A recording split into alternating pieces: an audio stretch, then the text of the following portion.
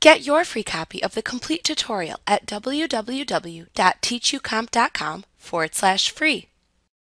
To view an image, you must first open the photo or image you want to view. To do this, select File, Open from the menu bar. That will launch the Open dialog box, which is a system dialog box that you use to navigate to the folder in your computer's file system within which you want to look for image files. Once you are looking inside the folder that contains the image to open, you should see the name and icon of the image in the list window. You can double-click the image to open it in Elements. Alternatively, you can click it once to select it, and then click the Open button in the lower right corner of the dialog box to open it. If the image you want to open was one you had recently opened, you can select File, Open Recently Edited File from the menu bar instead. In the side menu that appears, you will see the names of the most recently opened image files in Elements.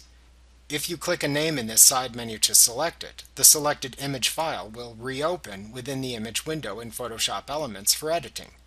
You can also reopen recently opened images using the Open button at the left end of the Shortcuts bar. Click the small downward pointing arrow to the right of the Open button, and then select a recently opened image from the list that appears. Like what you see? Pick up your free copy of the complete tutorial at www.teachucomp.com/free.